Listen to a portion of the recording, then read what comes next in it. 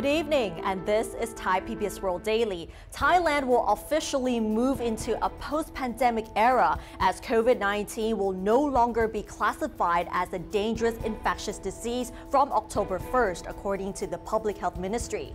The CCSA is expected to announce a series of measures this Friday in line with the reclassification of the disease. The cabinet also decided to remove COVID-19 from the list of forbidden diseases among arriving foreign visitors.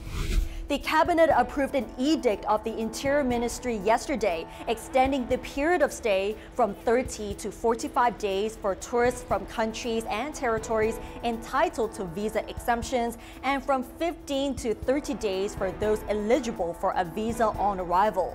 The extension is, however, only temporary from October 1st until the end of March next year to coincide with the tourism high season in Thailand, when people are expected to escape the cold weather elsewhere and head to Thailand. The Election Commission has tentatively designated May 7th next year as the date for the next general election if the House of Representatives is not dissolved by the Prime Minister before the end of its four-year term on March 23rd. According to the current constitution, a general election must be held within 45 days of the end of the House's term, which would be May 7th next year, and registration for candidacy will be held from April 3rd to the 7th.